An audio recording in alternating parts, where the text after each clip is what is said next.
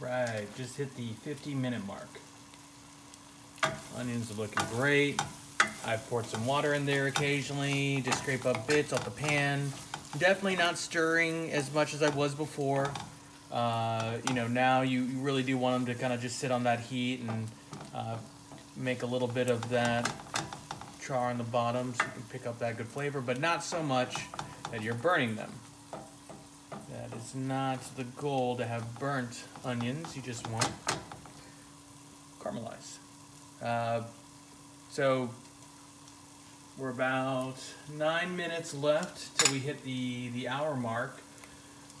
And I don't know if you've heard the sound of water percolating in the background, but we've had some bratwurst in the sous vide for the last hour plus as well. So cooking alongside of these wonderful caramelized onions, and we're going to put that together in just a short bit.